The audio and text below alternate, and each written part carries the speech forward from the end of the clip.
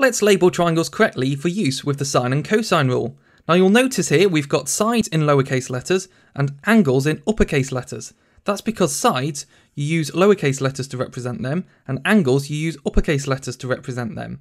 And if you can't remember which one's which, just remember this little A here. It looks a bit like an angle.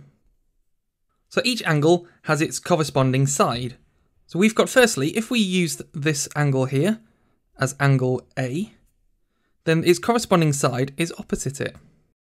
And we'll write the side as a lowercase a, because we write sides in lowercase and angles in uppercase. Secondly, we'll show angle B, which I'm going to write here. So uppercase B, and then the side is opposite it, which is here, so lowercase b. Finally, the third side, obviously we've got angle C, which is here, and then opposite that, we've got side C, which is a lowercase.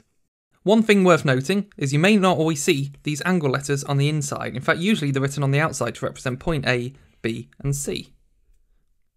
And that's it for this video. Thanks for watching, tune in to the next one.